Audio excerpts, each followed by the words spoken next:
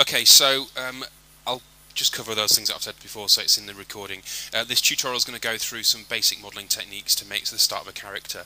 It's going to look at things like extrude, bridging, interactive split tool, etc., etc. I'm also going to go through some sort of good good practice workflow tips.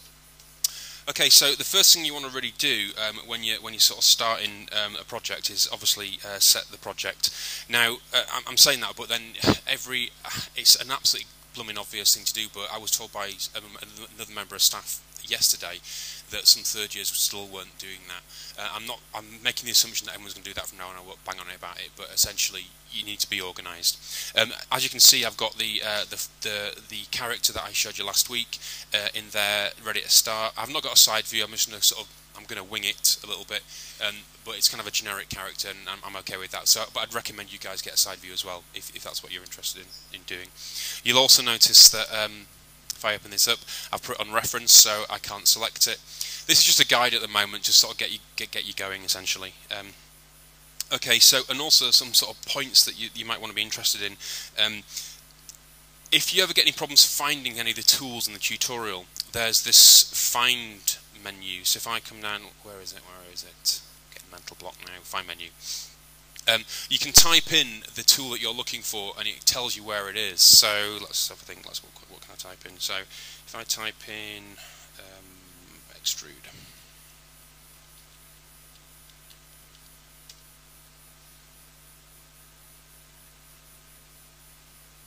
Doesn't always work, but it's worked this time. So you can see it tells you where you can actually go for the extrude. It tells you the menu set. So polygons, edit mesh, extrude. Okay, so that's quite a useful thing to know as you're going through the tutorial. And if you, obviously not just this tutorial, but any tutorial, it doesn't always work that well. Okay, sometimes it can be a bit more fiddly. So, for example, it won't work with things in preferences. So if you're trying to find, if it tells you in the preferences window there's something, you know, it won't always work. Another thing as well to do is to what I'd recommend, and these are facts, but these are recommendations rather than facts. You don't have to do this, but if you go into your preferences and go to the let's have a look here. Set your undos. So that's a while since I did this. Where are the undos? Oh yeah, undo at the bottom. Here we go. What you can do is, I think the default. I can't remember what the default is actually. I think 50. Is it 50? But you can increase that size. But I think the default is off from memory. I can't quite remember. It's such a long time since I reset my preferences. But you might want to make sure that you change that. Make sure you've got a decent amount of undos. Sometimes 50 isn't quite enough, and certainly make sure that it's on. Another thing that you want to do as well is often under the selection menu. Anyways, if I come into actually, I'll explain this in a second. Where's my selection menu? Here we go. Under my selection menu, there's this thing here called Select with Faces. Now, the default is select the whole face. Now, what that does, if I come in and create myself let's go for a cylinder. I'm going to reset the tool. So I'm going to, let's have a look here, camera visions. I'm going to take that down a little bit to something like 8. Let's just create that. Okay, so if I come in and I select my face, you'll see that it's actually selecting it based on the actual face, the whole face. Now, I think it's better in sort of simplistic modelling terms. Well, it's my workflow preference anyway, to select it with the centre, and that's how, and I think you should turn that on as well. So that means that when I'm selecting, I don't make mistakes when I'm selecting. So it doesn't select the whole face. It's only when you select the centre that it actually selects it, and that's useful if you've got complicated selections to do. So, for example, if I was going to select the bottom here, you can see the face. It highlights the face, but I can then make sure. If I drag that box around there with the select the whole face, it would select a lot of these as well. So it's a kind of convenient way of improving your selection methods. Okay. Okay, let's get onto the modelling. Let's remind myself what I want to tell you as well. Oh yeah, another thing that is highly recommended is with this modelling process that we're working with here today. It's important to be working at the origin. So the origin is this square box. Sorry, not square box. The origin is this kind of this crosshatch here. with the grid on it. And it's important, you notice that I've turned off interactive what's the tool called? I've turned off interactive making, whatever it's called. I never use it because I don't like it. When you basically drag and you can make cubes in other places. It's important with this type of method to have the pivot point in the center, because we're going to be deleting half of the mesh, so it's important to be working at the origin here. Also things like make sure you delete history on a regular basis. I am stating obvious things here, but you'll be surprised at the amount of people that don't do these things on a regular basis, and you need to get into the habit of that, certainly from a good workflow practice anyway. Okay, let me move on. Let's start doing some modelling. So I've started off with a cylinder here, because what I'm going to do is I'm going to basically, so okay, let's get myself at the hang on a minute. Let's go back into object mode. That's interesting. What's going on here? There you go. So, I've got myself a cylinder. Excuse me. What I'm also going to do, for convenience for me, I'm going to whack another material on here, which is transparent. And if you remember me talking about it last week about being able to model with this, I can vary the transparency of this to make it easy for myself. And it's obviously, as it gets more complicated, that'll become more useful. Okay, so I'm just going to do a few things like scaling this to the right size, like so. Okay, I don't actually need to be in my my perspective view here. I can go to my quad view to sort of start this off. If I bring this to the right type of size, now this is a kind of a what's it actually? Just realised I've put the wrong material on there. Let me just go back and change that, because I should have put that one on there, because I put the texture on it and I was seeing the character on there. Okay, so if I move this now to be the right kind of size, what I also want to do is a few things that sort of house cleaning things before I start this. If I go to my edge mode and I'm just going to delete these, well actually I will actually delete them. I could just delete the ones that I don't want, but if I delete the top faces and bottom faces, I want to just make sure it's nice and clean before I start. And I also now want to just go in and cut this little fella up a little bit before I start extruding. So if I come in and use my interactive split tool, what I can do is I can, oh hang on a minute, I need to change the settings. If I go back, interactive split tool. That's a good example of, if I reset that tool, that's the default settings, and what you'll find is if the snapping on this, if I zoom into this and look, the snapping on this tool is a little bit of not an anomaly, but you know, a preferred preference. So obviously the default, if I click this, it's going to make it quite easy for me to just cut this up in the way that I want it to. So I press G to repeat the tool. Okay, so I know that I'm going to delete half the mesh, so I'm not going to delete it yet, but I'm going to keep on working on this. But I'm going to at some point in this tutorial just get rid of that. I also know that I want to have a line going down the top of the arm, so I'm going to do the same thing here. I'm going to just cut across those. Press G to repeat the tool.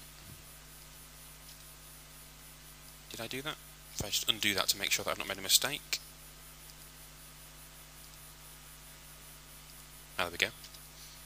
Okay, so now we've cut this little fella up. What I also need to do, because I'm going to be clearly going to be putting some form in this character. I want some up and down rings in here. So if I use my insert edge loop tool, if I just get rid of that now, what I'm going to do is I'm going to come back to my quad view. Right. So again, this is where you need to be mindful of your character and what you're going to be doing here. What I want to do is I want to make sure that I want to extrude out from the arm, but I need a line across here to have some deformation in the arm, some kind of make it round. So I need to certainly put a line about there, and I certainly need a line down here. Okay. Now, obviously, depending on your character, mine's quite a thin, pretty straightforward character. I'll just try and make these nice and even as I come down here, like so. Hit return. I think I might have made a mistake on this. Look. Oh, I was in the side view and perspective. Yeah. What the hell's going on there? Okay, I'm going to go back. When I was doing that interactive split tool, I made a mistake. Okay. Now, if I It's quite useful that's happened in some ways, because do you remember when I was clicking this and I wasn't sure it was working? Okay, just be mindful as you're going through your character. If I come back to my interactive split tool, where are we? Like so. What I'd obviously done is I'd clicked it somewhere else by mistake. Okay, so you need to be mindful as you're going through and just let's try that again.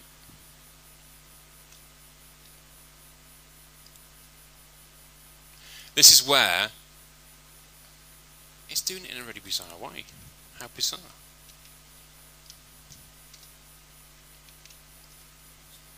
Yeah. I've not seen that one before. It just did the same thing at the top and the same thing at the bottom. So what I will do is, well, I'll do that later. Let's get on with the tutorial. I've just been informed that's a bug, by the way, which is a bit annoying. There's other ways of doing that. I mean, I could actually, interestingly, rather than deleting all those faces at the top, I could have deleted just these edges around here. Anyway, I'll move on. Right, okay, so actually what I will do to test that out, I'm going to delete history to clean that model up, and I'm going to freeze transformations to clean the model up at this point. I'm just going to try that again. Actually, I'm going to take this point to save it. So I've already set my project up. I'm going to save this as session 01. Okay, and I'm just going to try. I mean, what I would normally do is open this up again. To actually, interesting point actually there. What you could do, obviously, if I'm at the very beginning of a model, and there's other ways to do that, okay, which are quite simple.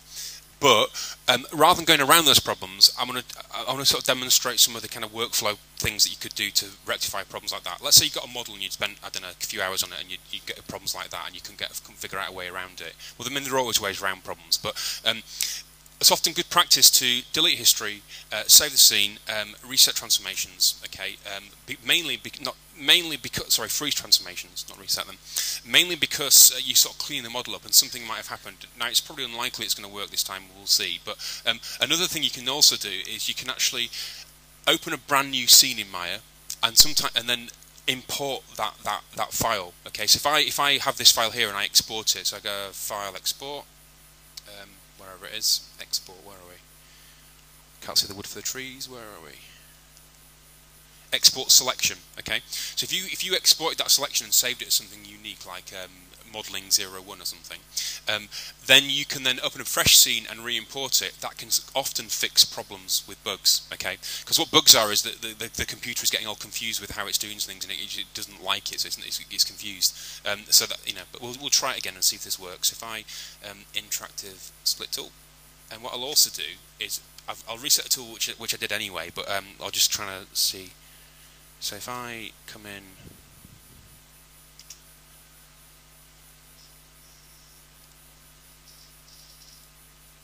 I think that's made a mistake. And you see that you put those points in at the back, so it's not going to work this time.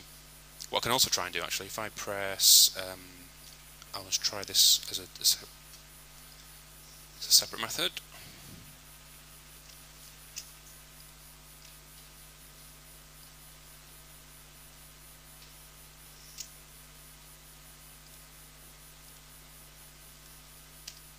Okay. So I've done it that way now, because what I was getting confused with is the going across this line, whereas as you saw a second ago it was absolutely fine going across that one. So there's absolutely no difference in that whatsoever. It's just sometimes things get confused, and it's almost certainly a bug. Anyway, let me move on. So as I did before, I put if I went in and I put a insert edge loop tool on there, and I go to the quad view again to do the same thing I did before. So if I go in here and I go about there. Let's go for one there, and we'll actually, because I've made a mistake in that first bit, I'm going to put that there. The reason why I'm putting that one there is because I forgot to, I'll just quickly rectify my original issue there. So if I go to some vertices and drag this one down a bit, because I need that extra space for the belt there. Okay, so another good thing to do as well is to sort of get a generalized shape. Okay, actually what I also need to do is come in here and, okay, I've got a rough shape here that I'm pretty happy with for this first bit, and it's pretty simple. There's not much going on there at all. What I now need to do is I need to start thinking about the arms, the head, and the legs. Okay, so I'm going to start with the arms. So if I come in and grab my face tools here, what I want to use is extrude. Okay, so again, this is a very simple tool that most people have used before. What are you laughing at, guys? I'm always very curious when people are laughing. I've also looked at something on Facebook on their pages. Anyway, right, let me move on because I'm recording this. If I come in and go to my edit mesh and then use the extrude tool, okay, again, I'm just going to reset that to start off with. Use the default parameters and let me just extrude this. Now, I want to explain something here that most people will know, but I want to just highlight something a mistake that people fall into. When you press extrude on something, what it actually does is it puts extra faces around the selection that you've made. So you can see here, there's a little dot that's been put, which is actually the face center. I'm very curious why you guys are laughing. It's putting me off. So what's actually happening is another reason why I like using face centers is you can actually see where you've got faces that you're not going to be using. Okay, so but what the mistake that sometimes people make when they first use this tool is they think, oh well, nothing's happened, and they press extrude again. Okay, and you can sometimes make quite a few faces in the same place. I'm going to on purpose make a mistake here and press it again, and then I'm going to basically carry on, and I'll show you how to rectify that problem in a minute. But I would recommend you not making that mistake in the first place. Now, what's happening at the moment is I want to basically extrude an arm out here and start bringing this arm out. And I could, if I wanted, to bring another cylinder in and plug it into there. But I don't want to do that because I then have to do an extra process of linking that one in, which is no big deal. But I'm trying to show you an efficient way of doing it. So if I start doing that, you'll see what happens. Now, clearly, that's not good because it's not ideal, that situation. So we rectify that problem by pressing this button up here. Okay, so if I press that button, that basically, rather than using the face normals, the face normals pushing the polygon away from the normals, it's going to use the sort of central. It's going to average the normals and it's going to use the sort of world coordinates. Okay, rather than the local normal coordinates. Okay, for those of you who don't know what normals are, they're on every face, on every vertex there is something called normal. It basically defines how things are rendered. Okay, and you can actually mess around with the normals and make sharp edges and soft edges, but we'll get to that later. So what I'm going to do now is I'm going to drag this out. Okay, I'm not going to drag it all the way along. I could do. I want to basically start off by fixing some of the problems that we've got here. Okay, so if we come in here now and I maximise the screen, I've basically extruded this out. Now obviously we've got a square here which isn't ideal, and also it's not the same shape as the arm. So I'm going to take it out to about here, and I'm going to use these tools. So you can see, don't mess around with these tools. These are kind of a little bit kind of, they're almost gimmicky. You kind of do most of it with a scale and change things. But my aim here is to make sure, if I come back to my static view, I want to keep this reasonably straight along the top.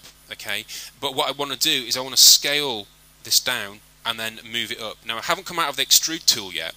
I'm still in the extrude tool. Okay, so I'm going to make this. Now, if I had a side reference, I could make it, but I don't need to. I know what, I know roughly that people's arms at this stage are kind of going to be roundish. So I've done it like so. Okay.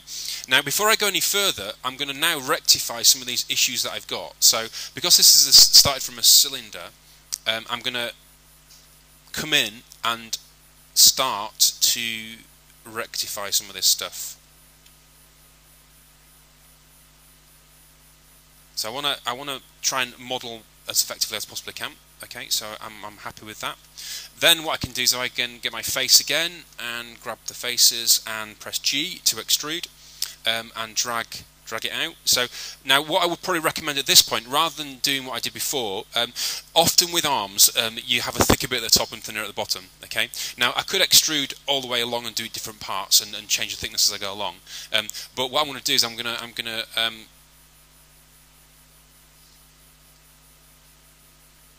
to make it thinner. Now, the reason why I've done that is so I can then come in and actually put my, if I go to my,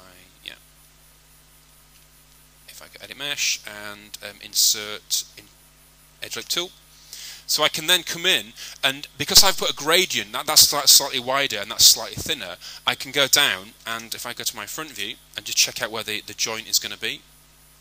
So the middle of the arm is about here. I want to put a reasonable amount in the arm because I want to make sure that when I bend the arm, it's not going to have deformed too uncomfortably.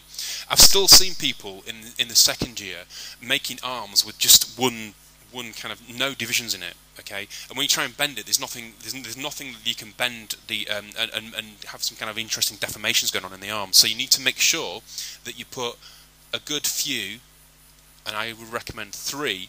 This is the point where the arm's going to bend. Yeah. And this is where you want to make sure that this loop here will keep deformations in this part of the arm. This loop here will keep deformations in that part of the arm. The ones in the middle aren't quite as important unless you're going to do muscle structures and stuff. But if I come in and I sort of keep spacing that out here, there, and I need one more in the sort of the wrist. So the important part here is this here, essentially, these triangular areas. And what you can also do, I mean, I'm not going to go into it too much now, you can also angle the edge loop, so you basically, I will actually do that. If I come in and go my vertices, and I go to my top view, where's my top view? So, this is the front of the character, and what I want people to do here is do something like this. Right, now the reason why this is effective, and I'm not, again, this is more refining than the actual modelling that I'm not going to go into too much detail, but you get like a triangle there, which enables you, when you're skinning, if you've got a thin arm and a triangle, if you think about it, if I put my arms like that, the actual, that you want that to be a decent crease, okay, but you also want to maintain volume behind here, okay, so when I'm bending that, there's a crease there, which is what you want, but if you have triangles coming out, that can then go straight across and go straight across like that, and that's kind of what you want, essentially. Okay, let me go into the next bit here. So, I want to fix that problem that I've got earlier on. So, you can. Right, what's happening now? If I come in and go to my perspective view, and if I just check quickly that, so you can see I've put on smooth view to sort of start getting an idea of the form of my character. Now I've obviously not done much modelling there. I've just kind of done a few extrudes and stuff. But you can see there's this extra line in there when I've gone to smooth. That's not there when I'm in what's the word? Wireframe, kind of non-smooth, essentially. Now, what's happened? As I said before, you've got an extra face in there, as highlighted by the faces here. Now, if you ever see that, these are quite often bad things. They can cause problems with the rendering of things because when you render stuff, you can get like horrible lines in something that might appear to be nice and smooth. You can get horrible lines in something. And it messes the normals up, and it messes texturing up, and it's not good practice really. And also you're wasting polygons where you don't need them. So we need to rectify these. So an easy way of doing this is coming in and selecting the area around where they are. I mean, ideally you select just the vertices. I wouldn't recommend going and selecting individual selecting because you need to grab all of them. Okay, because there are actually two vertices on each point. Okay, so I've dragged it around. It doesn't really matter that I could have actually dragged the whole area here because if I've got any problems in it. Don't drag the whole mesh if you've got problems with it because it doesn't always work. But we've got another tool here called hang on a minute, merge. Where are we? Merge. Okay, so what this tool does is it's got these grid units here are actually one unit. So if I typed in 1 here, I'll show you. That's 1.001, whatever it is, and press apply. That will merge everything into one point because the tolerance is actually bigger than 1 unit. So everything that's 1 unit apart would merge into 1. So obviously we don't want that. But the default is that 001. Now that means that if you got two verts on top of each other, that will merge them into 1. So if I mean, normally you just select the area around here, but if I do the same thing again and press apply, you can see nothing appears to have happened. But if I go to this now, you can see it's got rid of those faces inside it. Okay, if I just go back and do that, and before I do that, hang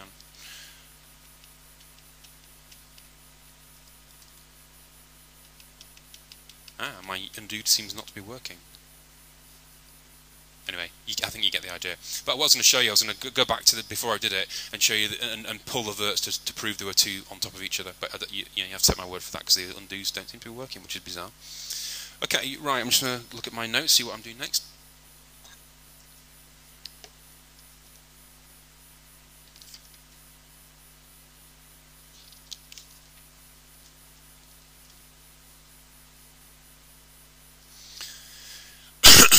Okay, right. I'm going to open up another file. Let me just pause this recording for a second. Okay, so what you've got here is you've got a file which I didn't want to spend all day talking at people. So you can see here that I've actually just carried on with the modelling process, and yeah, so that's it. And I've also made a sphere here. So what I'm going to do now is I'm going to show you some more tools. So there's something called Bridge, which is quite a useful tool. If you basically what it does is I've left a gap in between the head and the neck. Now I could have just extruded this up here and snapped and stuff, which would have been fine. But it's quite a nice little tool. So if I go and get my edge tool here, now if I double click on an edge tool, some of you may or may not know this, you can see it's selected all the way around that edge. Okay. Now this is it's kind of like almost it's a great little tool that enables you to sort of select edge loops essentially, but that goes all the way around, so that's not very useful. So what I want to do is I'm going to go across. Actually, I'll probably do this in the front view to make it a bit more accurate. I'm going to go across and I'm going to select across this area. Now, obviously, I don't want these uprights, but I'm just going to go in and deselect them by pressing Control. Now, that's just a really quick way of selecting some polygons. Sorry, some edges that I want. I've also got a slight problem here. Okay, so I didn't realise that was there. So what I'm going to do, I'm going to do the same thing again. Get rid of that, and I am actually going to go in and add to this selection by pressing Shift. Okay, right. So what I've done is I'm now selecting the two areas that I want to bridge between. Now, what's important is you need to make sure that the two areas have actually got the same selections in, because obviously what I'm going to do, I'm going to bridge between two equal areas. So if I come into my edit mesh, and where is bridge? There we go. Okay, so this bridge is essentially doing what I said. If I just reset that to show you the defaults, I don't want to have 5 divisions in my neck. Okay, I want to still keep this quite simple. I can insert edge loop at any point. I can add some more divisions. I want to keep it reasonably simple, so I'm going to take that down to, I don't know, 3.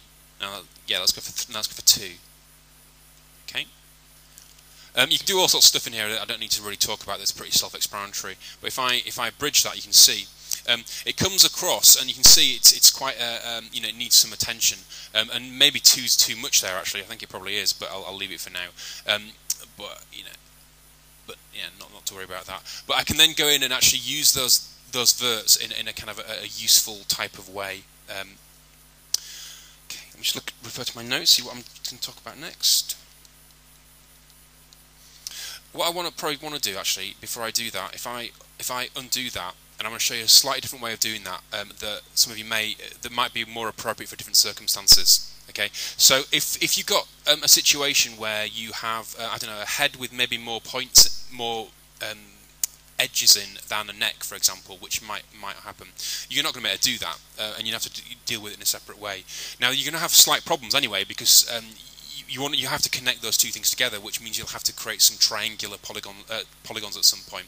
But what you can do is use the extrude tool again. So if I edit mesh and then extrude, this time I'm going to just go straight down, and I'm going to scale it like so, roughly.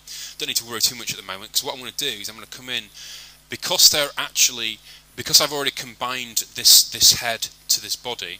I'm going to come in and I'm going to select the vertice. Okay. Now what I could do, I could just move and snap, press V and snap it. Okay, and then use the merge tool, or I can come in and use this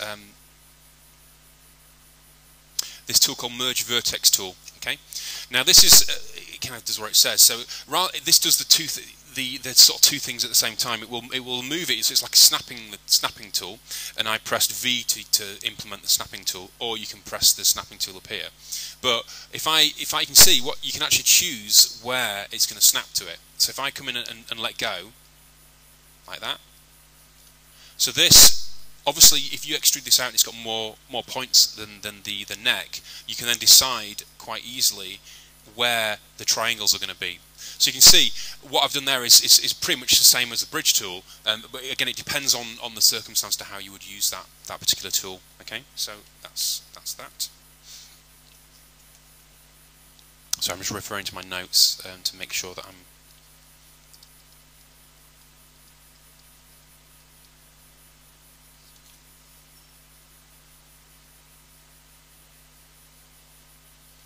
I've kind of done pretty much everything that I wanted to show you to get to a certain level. But if I just open up another scene to show you kind of where using only those sort of tools. Mirror. That's what I want to demo mirror. Sorry, last thing I want to demo. Don't save. Okay, so this is kind of the model that you can see. If I take it back to the simple topology, that it's using kind of just those tools that I've shown you. Okay, you can get to this kind of level. Okay, now there's some areas that are more sophisticated, like the hands, that'll take a bit more effort and time, and you need more polygons. And some areas like the torso area that's pretty much similar, not far off what I've already done here. Obviously, I've not concentrated on the form because that would take too long in the tutorial. But you can see, getting to this stage, it's not technically that difficult. Okay, the tools that I've shown you will enable you to get to this stage. Okay, but what I've done now is I've deleted the character, and I've made it so they've got half of the character. Now there are a couple of ways of mirroring this character. First thing you absolutely need to do, if you look here, obviously, I mean that's not all the history. I've continued to delete it as it goes through. But if I edit, delete by type, history to start off with. Okay. Now at the moment, I need to check that these are all 0, which is important for mirroring. Also, I need to make sure that the pivot point is at the origin. So if you come into freeze transformations to zero out everything if you've moved it around, and reset transformations to make sure that the pivot is at the 0. They're two things that you absolutely must do at this stage. Okay. Now I can duplicate this. So if I just duplicate this and then scale it in the -1. So if I put -1 in there, okay, that's duplicated. Okay, but what it doesn't do is it doesn't update when I'm working with the other side. Now what I want is a situation where it's going to update with both sides. So I need to use instancing. Now if I duplicate and look at the options in duplicate special, I've already set these up in a previous demonstration, so they're already there. But if I reset those settings, what you want to do, these are default settings for duplicating something, which will just make a straight copy of it.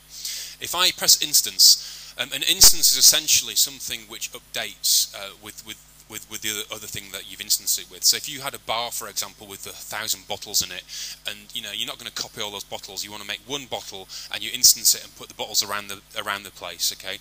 And then you can update one of them and it will update all of them, okay? So this is what I want to do. I want to instance it and mirror it. So I've instanced it. I want to mirror it in the -1, so this is X, Y, Z, so I'm going to mirror it in the -X, so across, and then if I press apply, like so. So what we can now do is if I can come in and if I go to my vertices and select vertices and carry on modelling with this character, it updates both sides, okay? That's quite a useful tool in this kind of context.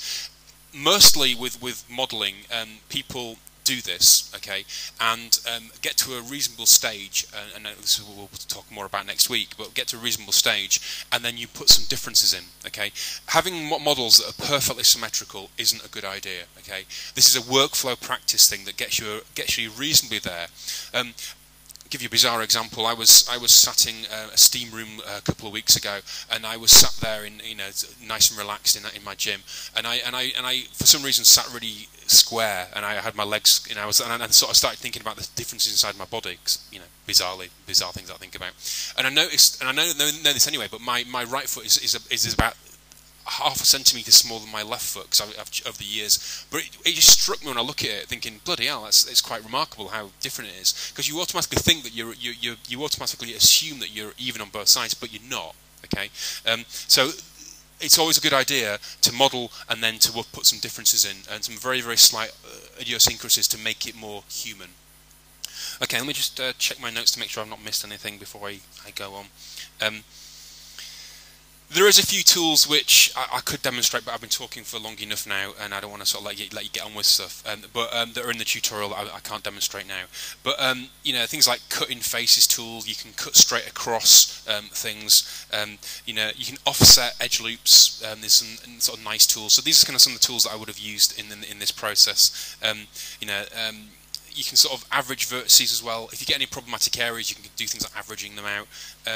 Mesh. I will just show you quickly the sculpt geometry tool. So if I come into my mesh and then this sculpt geometry tool, this is quite useful if you well, it's quite useful as a thing. Don't use it a lot for this push and pull. Models look a bit crap when you use push and pull, and they look like they've made them using push and pull. But what is quite useful is this smooth and then relax. Okay, so what you've got here is you've got a tool. If I press B and make that larger and smaller, you've got a tool which. Why is it not working?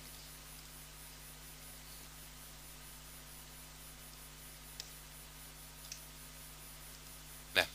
You've got a tool which will average out those vertices, okay, or smooth them out. So certainly in certain areas, I mean, you can see here that if I come to the back of the head here, it's a little bit messy at that stage. Now, it won't do anything for the lines that are on the edge here, but it will start helping you resolve some of these geometry issues. If I press B, make this quite smaller, I can start making sure that I've got a nice topology here, and I can start basically smoothing some of this stuff out. And what it's doing is just averaging.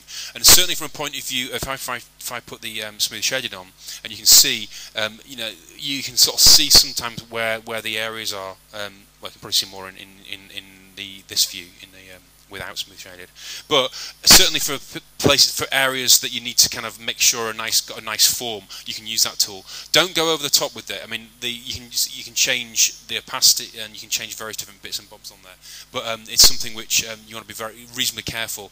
But your objective here is to make sure that you've got a decent character that's quite low poly, and that's kind of the vertices are in the right type of places. So when you smooth it, you know, you can start getting more sophistication.